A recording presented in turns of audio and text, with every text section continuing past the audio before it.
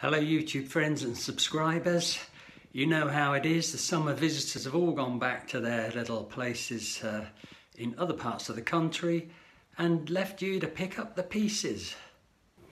And what do we find this time? They've busted the tap. So this tap is no longer operational. So what we're going to do is take the top off. There's a screw in there. We get that screw out using an appropriate tool. Obviously fingers were invented long before screwdrivers. And once we've got that out, we can have a look and see what the problem is. Now these taps, yes, I know it's a bit disgusting. They've lots of splines there. Now the modern taps have, I think it's 20 splines on the top of that, what is known as a gland. That looks to have more, to be honest. But anyway, what we're going to do is put this right today. I've been down to Screwfix to obtain something which is known as a reviver kit. Sounds like something I can do with, to be honest, but anyway, what have we got in here? Well, there's something that looks approximately helpful straight away. Admittedly, this kit is £9, but you do get some very shiny taps, and it looks as if you actually get the gland as well.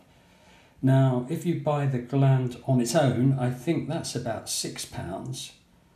So this could well be the thing.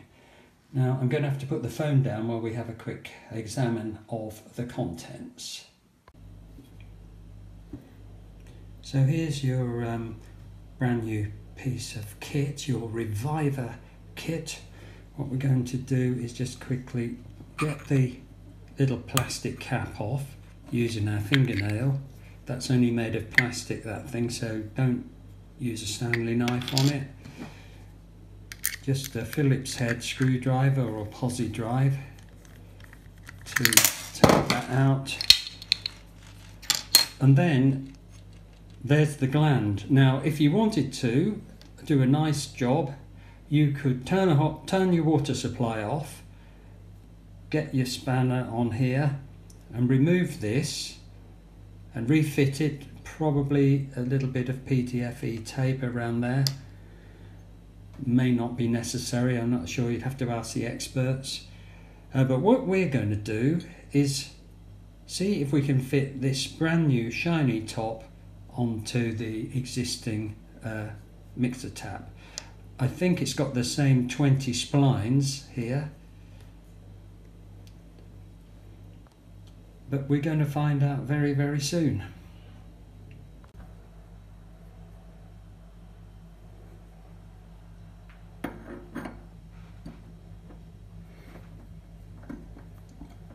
That seems to go on there very nicely. Now I have turned the water off under the sink, so that's why we're not getting any splashing and gurgling. But I think that is going to work beautifully. Now I suppose if I was a real gentleman I would do both sides at once, so perhaps I might do that. So same thing this side, remove the cap, get the screw. Right, hold on. Put the screwdriver in and remove the... Now if you wanted to change the whole shooting match on the hot, you would need to isolate this supply, which usually means going in the airing cupboard and finding a gate valve of some description. Right, so here's our nice shiny new. Just get your thumbnail underneath there, remove the Phillips head. This is such an easy peasy job, isn't it? This is a real DIY job, real Saturday morning type job. So there's the gland coming out again. Pop the new shiny top on. put the thing that tells you whether it's hot or cold. If you feel like putting the plug in the sink before you go and drop this down the gurgler, might be a worthwhile precaution. Get that back in there.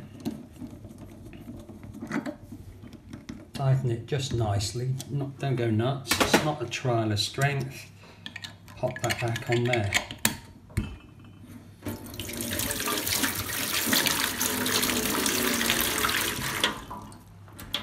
Now, how easy is that, ladies and gentlemen? I think that kit was $8.95, $8.99 from Screwfix, and it's called a Basin Contract Reviver Kit, and I think you've agreed with me that has revived that quite nicely. Well, thanks for watching, everyone. Hope you found that moderately interesting. What we've done is fixed the taps that our summer visitors busted using this Reviver kit. If you'd like to subscribe to my channel, that'd be good, thank you, and you'll be able to see what else we get up to. I guess I should do the washing up now.